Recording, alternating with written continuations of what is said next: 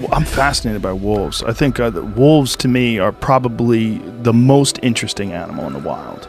But real wolves, like wolves in Yellowstone and wolves in the northwest area of the United States, they have got to be some of the most majestic animals. Oh, because they're fantastic. They operate together.